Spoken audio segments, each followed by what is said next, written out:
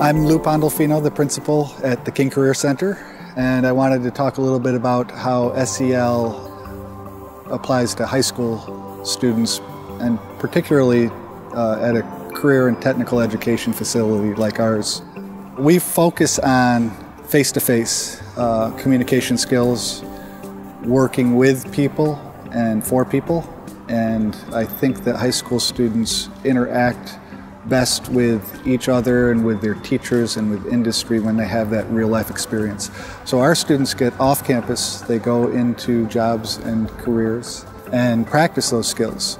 And I think it's all tied into social emotional learning. How to relate to people and how to present yourself in a way that's effective, and it's what employers want. And we focus our attention on nurturing those skills with young people.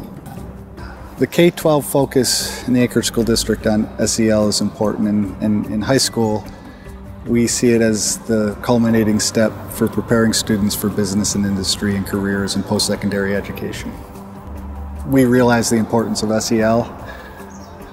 We know that employers insist on employees having those skills.